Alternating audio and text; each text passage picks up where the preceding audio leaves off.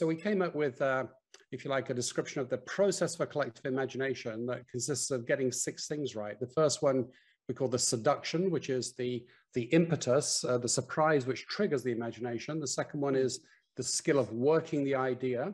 The third one is colliding the idea with reality.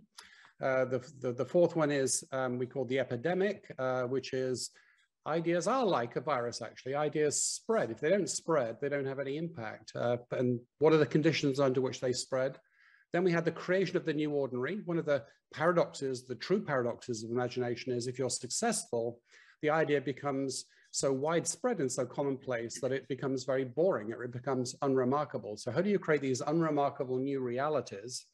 And then the last one is the, we call the encore, the last stage, because you're never done in business, of course. You have to not only imagine, you have to reimagine.